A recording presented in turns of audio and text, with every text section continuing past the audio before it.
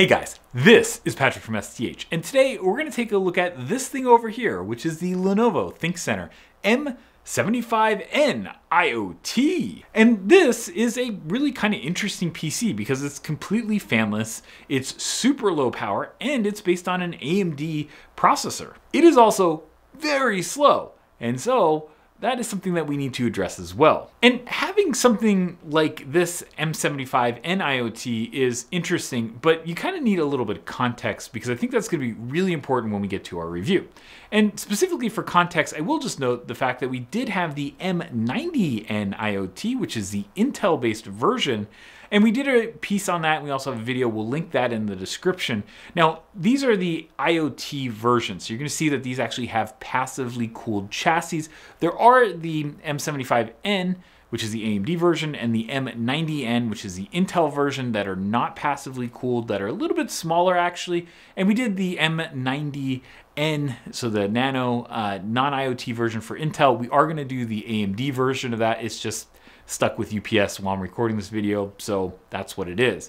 But I still thought that, hey, since we did the Intel version, we should also do the AMD version. And I know a lot of folks on YouTube are very into AMD, and this is a Zen-based product that I'm kind of mediocre on, and I'm going to explain why in this review. And while you're typing that angry comment on like, how could you say that an Intel version you might prefer over an AMD version, just hold out because I actually am going to go through the reasons for that. And I think that you're probably going to agree by the end of this. Now, if you just want an AMD-based product, just go buy the M75n IoT over the M90n because you just want AMD and nothing else is going to make you happy.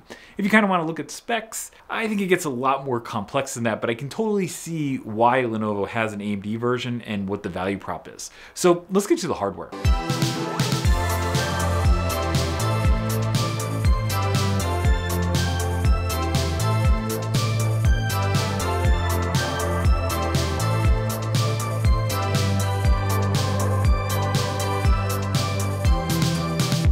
Now, the first thing is that this is a 0.35 liter chassis. So if you look at our Project Tiny Mini Micro series, those are generally 1 liter PCs from Lenovo, HP, and Dell. But this is definitely a little bit smaller because it's, you know, basically a third of the size. Now, we've done like over 30, I think, Tiny Mini Micro series reviews. So if you want to go learn about the little bit bigger options, I think that's totally worth it. But this is kind of really designed more for like the industrial edge and really kind of putting out as in more of an edge box, whereas those Tiny Mini Micro PCs are more of kind of designed for like office environments.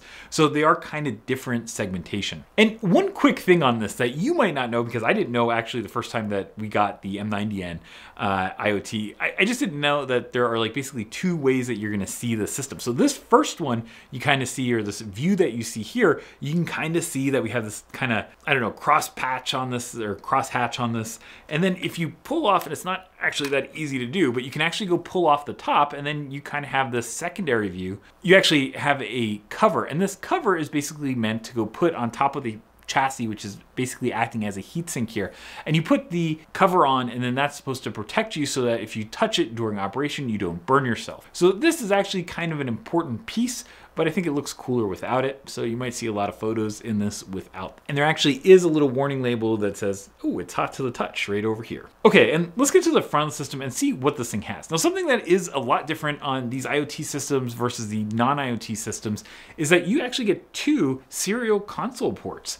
And these are useful, you know, number one, if you have some IT equipment, you might want to go and, you know, kind of automate over a serial interface. They're still super popular. They're also really popular if you have things like machines on a factory floor or something like that. There are a lot of machines in the world that run on still serial connections. And so not having to have like a little USB dongle that could get pulled out or something like that, and instead having, you know, things like serial console ports that you can go and screw into this, I think is actually something that is, you know, really useful. It's also probably why they take up a huge portion of this front of this chassis. Now, the other things that you're going to see here are you're going to see a total of 3 USB ports. Now, there's a USB Type-C port, and there are 2 Type-A ports. The USB-C port says 10 because this is a Gen 2 10 gigabit per second port. There is another USB, so a Type-A port that also says 10 because that is a Gen 2 10 gigabit per second port. And so you might think that, oh, that middle one, that is obviously a just, you know, 5 gigabit per second Gen 1 port, right? The answer to that is no. That is actually a USB 2.0 port. And that is really kind of like the first difference between the M75n IoT and the M90n IoT is just the fact that this was a 10 gigabit per second port on the Intel version. And so there is kind of, to me at least, a big difference between going from like a USB 3 Gen 2 port to a USB 2 port. And so that is one reason I actually kind of like the Intel model a little bit better. A common feature though is that we do get a headset jack. So if you do want to run audio, you could totally do that with this. All right, moving to the back of the system, what you see is that we get our kind of standard Lenovo, laptop power input. And so that's the first thing that we have here. We then have a display port for a display out. Now, on the tiny mini micro nodes, you typically will get at least 2, sometimes 3 display outputs. So you might be thinking like, hey, that's only one that kind of stinks. But there's actually a reason for that, and there is another display output on this that we're gonna get to in a sec. The next port that you're gonna see is that we have a 10 gigabit per second Gen 2 USB Type A port, and then we get to a Type C port that's also 10 gigabit per second port, but that one can also, you can use a dongle and get DisplayPort out on that as well. And so you actually kind of get 2 display outputs, except for the fact that you probably need a dongle to go do the USB-C one. Next, what you're going to notice is that we do have a NIC port, and it's a single 1 gigabit Ethernet NIC. We're probably going to show some photos since it is going to be a little bit hard to see here, but you can kind of see that we have the M90n IoT on the bottom, and you see that we have 2 gigabit Ethernet NICs, and then we only have 1 on the M75n IoT. And the reason for that is that this is, I guess, maybe a little bit lower cost of a platform, and so that second NIC is removed. So if you saw the M90n IoT one, you're like, oh, that could be a firewall. That's so cool. And because it has 2 NICs and that's going to be awesome. And then you kind of look at the AMD one, you're like, oh, that might even be lower power. That could be a really good option. Well, actually, there's not that second NIC, so you might want to rethink your plans on that. Frankly, I think it's a total bummer. Adding a Realtek gigabit Ethernet NIC is, I mean, tens of cents. It's not like super expensive, so I do kind of wish that there was that option, but okay, Lenovo, I get it. You're trying to save costs. One other little bit that you're going to notice is this does have a Kensington lock port. These systems, it's actually kind of interesting. They get deployed in a lot of edge deployments where they're just kind of like sitting out in the open. And so something you actually have to do is think about like, hey, how do I secure this?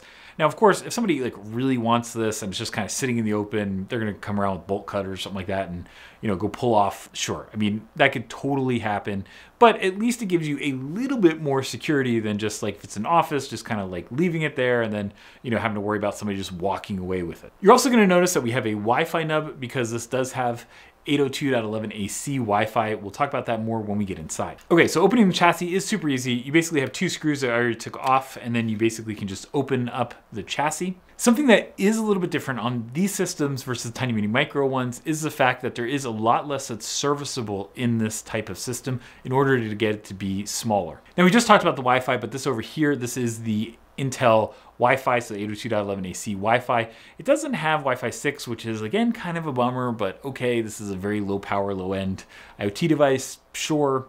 And it's also similar to what the M90n IoT has. Something that you're going to see here is that we have a Western Digital 128 gigabyte NVMe SSD. This is a smaller M.2 2242 module right here, but there is an M.2 2280 module possible over here on this. That's actually both a PCIe by 2 slot, and it could also run SATA. So you can kind of pick what kind of SSD you want to go put in there, but it also gives you a little bit more space. So if you want to have like a second drive or you want a bigger capacity drive, you can totally go do that. The last little feature that I really wanted to go focus on is kind of in this kind of area up here. You're gonna see that there is another M.2 slot, and that's really for a like LTE modem. You could actually go put that in a device like this. There's also the little SIM card slot. And so between those 2 things, what you can actually go do, and you can kind of see that over here, Lenovo has the, I guess, antenna output. So you could actually go put an antenna, wire something into this area, and then use that to really, I guess, get your LTE connection. So if you really want a real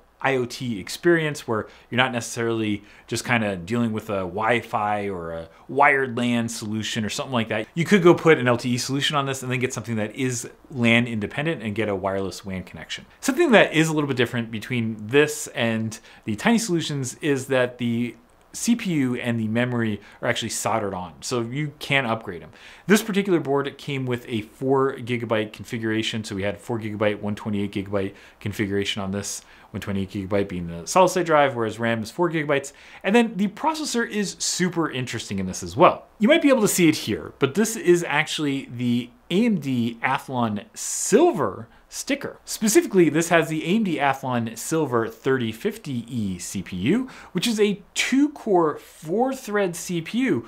But the interesting part is that it runs at only 6 watts. That also means that the clock speeds are much lower. This only has a 1.4 gigahertz base clock, goes up to 2.8 gigahertz.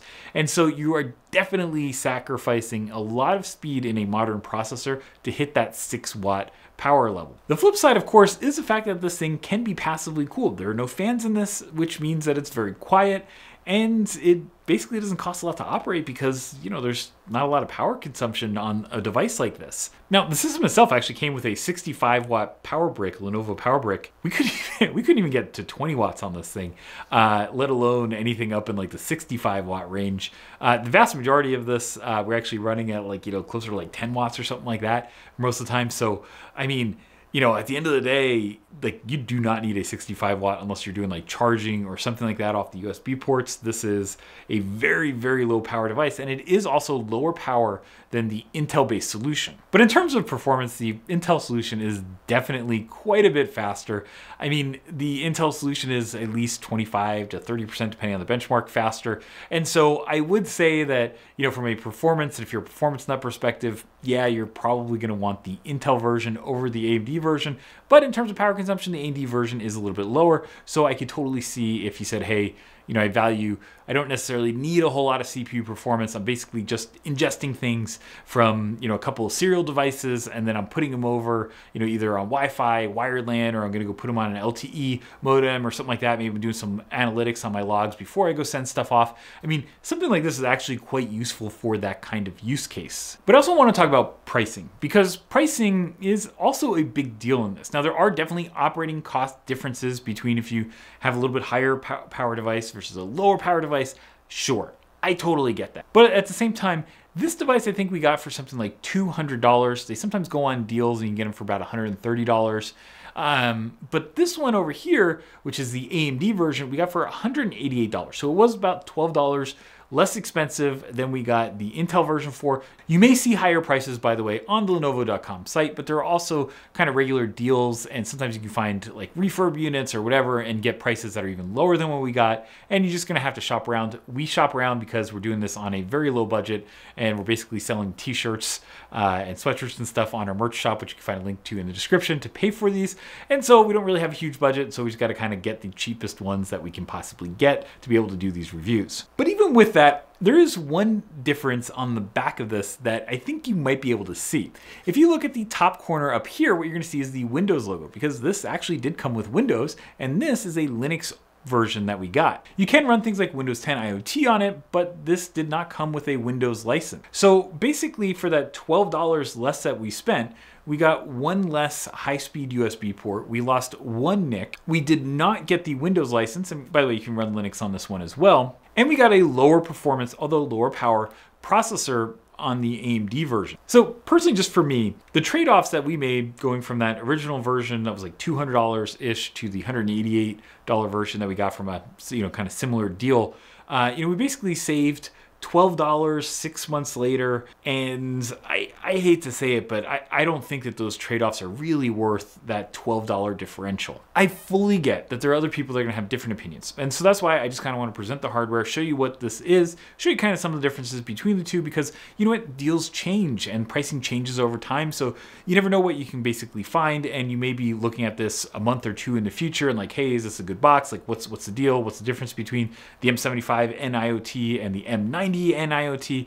Like, hopefully we're going through and answering some of those questions for you, so that way when you do see different pricing, you can maybe jump on it if you would want something like this. Okay, so what's the final verdict? Well, number one, I do really like this system. It's fanless, it doesn't make any noise. You can go stick it somewhere and pretty much nobody's even gonna notice that it's there if it's like hidden behind something, because it just has such a low impact on its environment, and I think that's basically the point. Like a lot of people, you know, we have switches and stuff that sometimes you have to go console into, and equipment that sometimes you have to go console into, and so having just kind of hard-mounted serial ports I really like, and having something that's low power, you just kind of stick, and you don't really have to worry about the operating cost because it is pretty low power.